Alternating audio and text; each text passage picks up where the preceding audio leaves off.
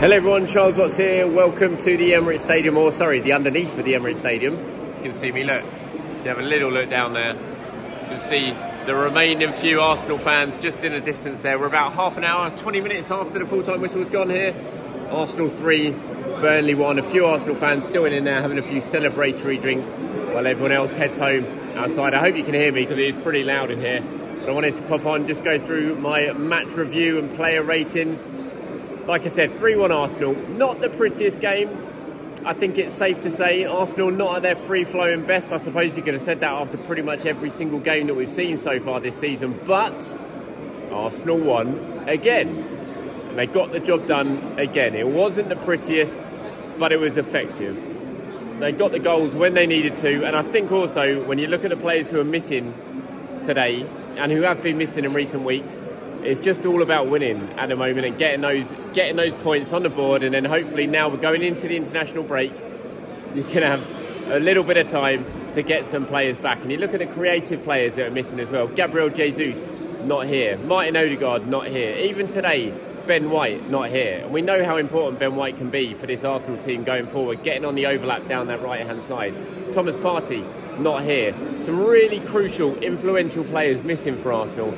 And you can tell in the performances, it's just not, I don't know, it's just not fluent. There's not that type of football that we saw from Arsenal last season. That's very, very obvious, but it is effective, and they're still finding ways to get the job done. And they did that today. It was a very professional performance against the Burnley team, who came in, sat deep, didn't give Arsenal any sort of time, had basically 10 men behind the ball most of the time, and looked to frustrate Arsenal. And they did that very, very well, especially in the first half. Arsenal didn't have much to offer, had a couple of half opportunities they didn't take advantage of, and then they got the goal right on half time. Really important time to score that for Arsenal. It was a very good goal from Trossard.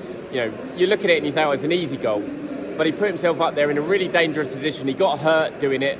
I thought it was really good from Bukayo Saka, winning that header against some really tall Burnley centre-backs.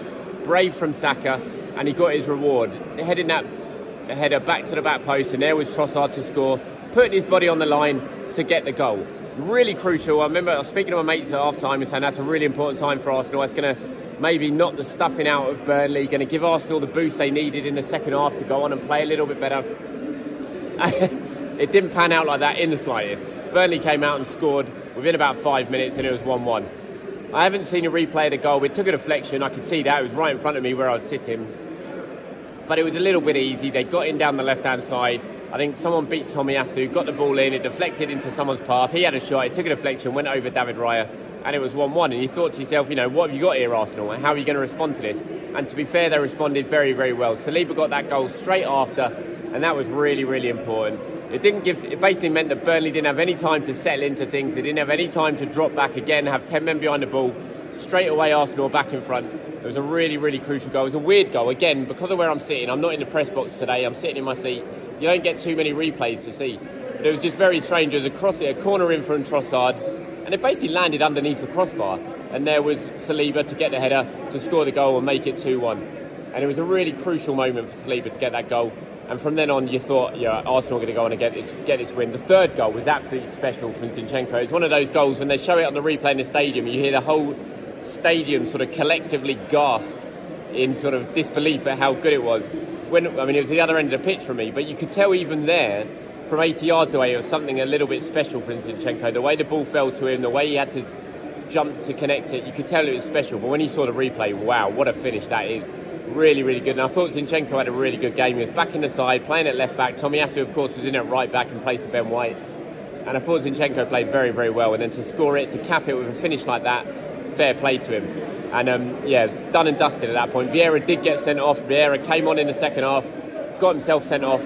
Again, I haven't seen a replay. It looked, and it wasn't that far from me. As soon as he did it, I sort of turned and I was like, oh no, that didn't look great. I was not surprised when the red card came out.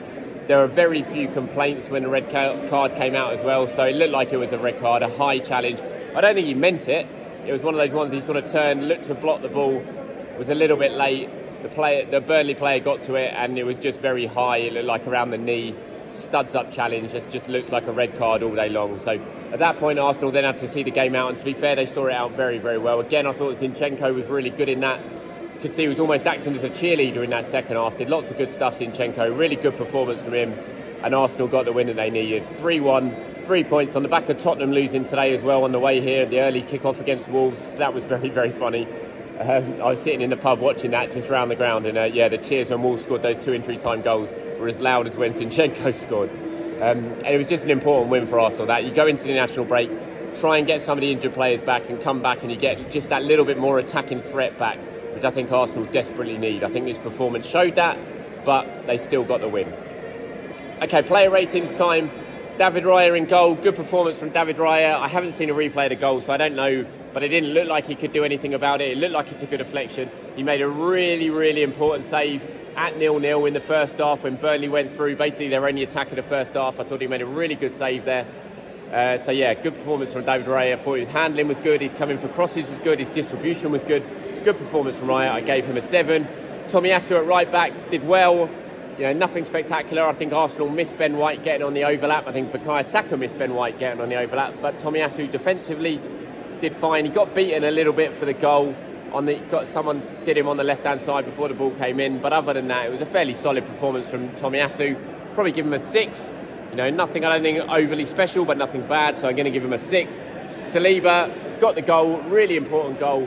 Excellent again. A couple of lovely moments when he was under pressure, when he just turned out of that pressure, and he did it really, really well. Give Saliba an 8, Gabriel a 7, Zinchenko, my man of the match today, I think Zinchenko. It's a toss-up really, Zinchenko and Trossard, about who got man of the match. I think Zinchenko, for the quality of that goal, the finish, the technique, I think he just about gets it. I thought he played very, very well, and yeah, he gets an 8 and he's my man of the match. Midfield, Jorginho. I'm not sure Jorginho needed to play this game. Like I said earlier, I thought maybe you have one of the more attacking 8s playing and have Declan Rice playing as a 6. But Jorginho did nothing wrong. He played perfectly fine. I give him a 7. Declan Rice played well, gave him a 7 as well. Not as lung-busting as we've seen from Declan Rice, but still a good performance. I gave him a 7. Kai Havertz, just a nothing performance from Kai Havertz. One of those ones. I thought he played well midweek in the Champions League. Today, he just did nothing. He got taken off pretty early in the second half, soon after Burnley scored. Just, yeah, I don't know. Just one of those performances when you look at Havertz and think you've got to do more than that. You're playing, you're in this team, you're in an attacking position in the team, you've got to do more than that. And he went off. So yeah, Kai Havertz gets a 5 from me. Up front, Bukayo Saka got an assist for Trossard's goal. I thought it was a really good assist as well, really brave. Not the type of assist you're used to with Bukayo Saka, but really important nonetheless. It was kept largely quiet. I think the fact that midfield playing behind him of Rice, Jorginho and Havertz just fed him very little ball. I'm not surprised he was fairly quiet, but he got the assist anyway, so I give Bukayo Saka a 7. Leandro Trossard, goal and assist. Really brave for that first goal as well. Fair play to him. Put himself in where it hurts, got hurt, but still scored the goal. Got the assist for Saliba's goal. So I'm going to give him an 8. Martinelli a 7. Lively as always.